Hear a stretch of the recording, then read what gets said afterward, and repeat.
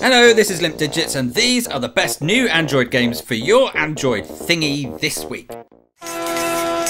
First up, we've got Revolt Classic from WeGo Interactive, who are from Korea.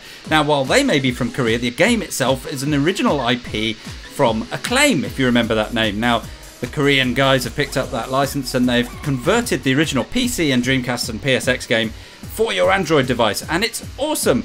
It looks very pretty, but the real win is in the constant sense of pace and competition that you get every time you hit the track. There's lots of other remote control cars running around and they're all firing as much weaponry at you as you are at them.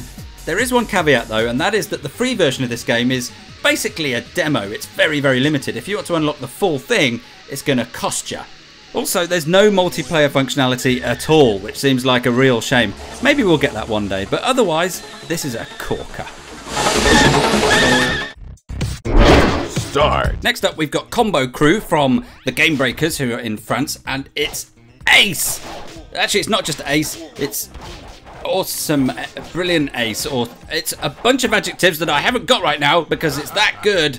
Imagine Streets of Rage or Final Fight if you're a bit of a retro guy. And now picture that reversioned entirely for mobile devices. There's no D-pad or any control mechanism to get in the way. It's just you and your fingers doing badass combos on a multitude of enemies, stage after stage. Plenty of unlocks makes sure that this isn't going to get samey. You can even play with your mates in a cute asynchronous sort of way. Overall though, don't take our word for it. Go and get it. You'll see exactly what we mean. This is BOOMBA from RadiationBurn. They're in Middlesbrough in the UK, and what they've brought us is a combination really of Angry Birds and worms. You and a mate, or you and the CPU, can go toe to toe with your squads of little guys aiming physics-based projectiles at each other of various different types and colours, and the projectiles can really be quite odd. But I won't tell you all about that because half the fun is in finding out exactly what effect they have. It's a very slick little game in single player, but the real power of this thing is obviously going to be multiplayer. Now the game is so new that there's not that many people out there playing it yet, but that shouldn't be a problem for too long because it's cross-platform, so I can even play people on rubbish old iPhones if I want. So go and pick it up, you'll love it, and then come and find me because my whooping is nothing without yo ass. And rounding out our collection of the best games we've seen since, well, last week, is Tetris Blitz from EA.